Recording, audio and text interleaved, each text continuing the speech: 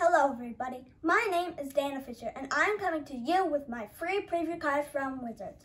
Thank you Wizards for my free preview card. Now have you all heard of the card Land Royales? Because I think this card is very good, especially this version that is 3 times older than me and is signed by the artist. Now I have just one of these, but I also have a lot more that aren't signed by the artist, which are a lot. When I say a lot, I mean a lot.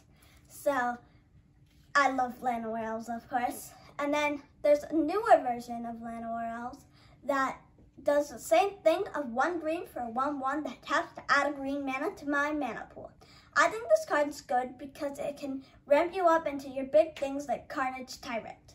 Now, there's also a card I enjoy a lot, and it's called Elvish Visionary. It's 2 mana for a 1/1 that taps, that when it enters the battlefield, it draws you a card.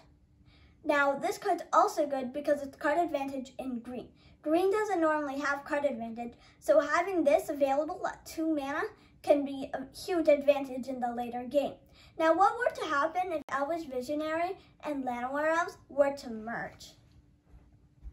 Well, adding the mana cost 2 + 1 would be 3, and then adding a 1/1 plus a 1/1 would be a 2/2, and then drawing a card when it enters the battlefield and tapping to add a green mana would be the abilities together. So, in conclusion, that would be my preview card, Land War Visionary.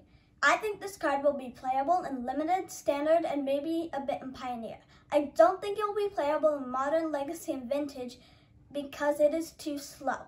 I hope you enjoy my preview card, and thank you Wizards again for the free preview.